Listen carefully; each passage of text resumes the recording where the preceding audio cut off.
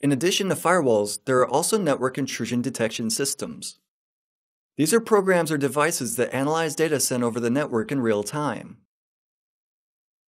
On the basis of predefined patterns or anomalies from the baseline, they notify the user or autonomously take preventative actions.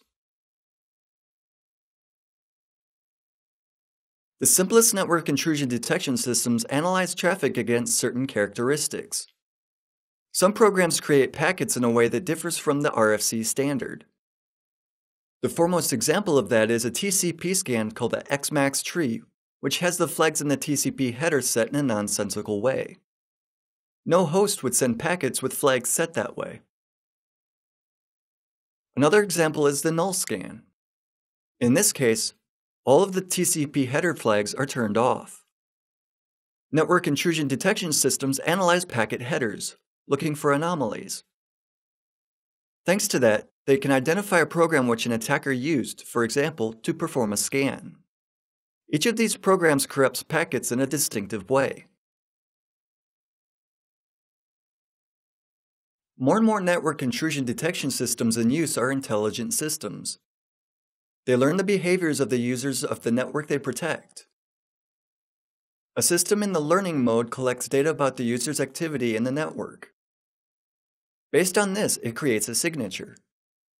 We're not talking here about the signature in the sense of the combination of two header fields. Rather, it may include information that, for example, a user John Doe receives more data than he sends. The ratio of packets downloaded to the packets sent is 3:1. In addition, he connects to 4 favorite servers and works usually between 9 a.m. and 4 p.m.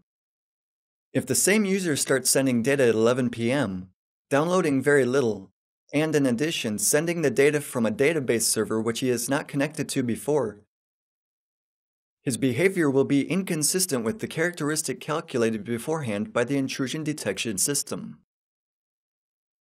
This is how intelligent intrusion detection systems work. This functionality is developed as part of an intrusion detection system called SNORT, which has become sort of a standard.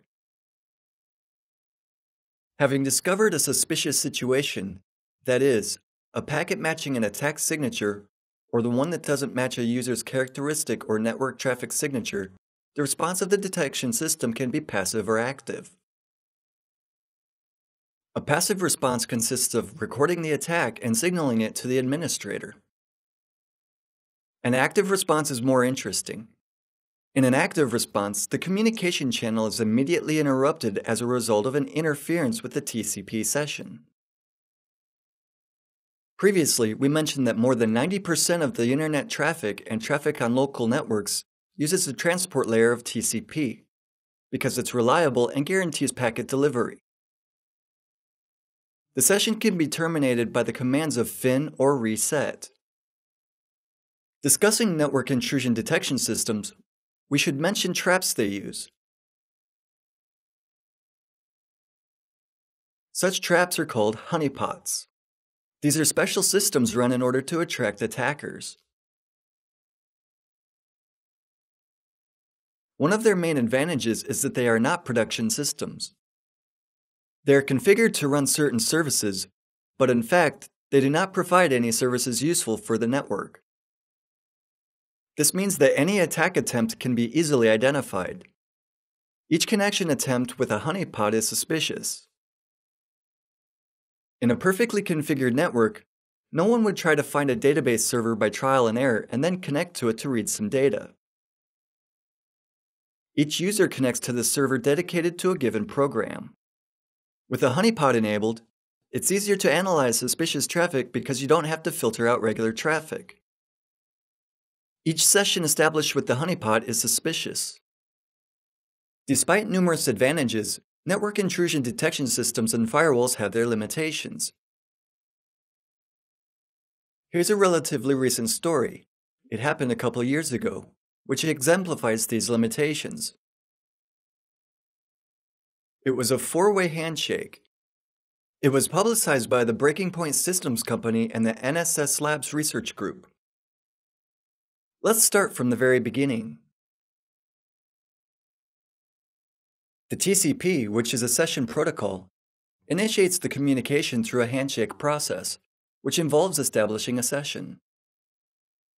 The RFC 793 describes the entire process in detail. It should proceed as follows. The initiator sends the SYN packet in order to synchronize sequence numbers. After receiving the packet, the recipient sends an acknowledgement message. For a TCP packet, this means sending an ACK flag. The recipient then sends its own synchronization packet. Usually, this flag is sent along with the previous one in a single SYN ACK packet. The initiator confirms receiving the packet by sending the ACK response. At this point, all needed information has been exchanged. Both parties know the sequence numbers. They can now reliably exchange data. In Section 3.3 of the RFC 793, this process is described slightly different. According to the document, the client, the initiator, sends a SYN packet. The receiver acknowledges it by sending an ACK packet. Then it sends its sequence number in a separate packet.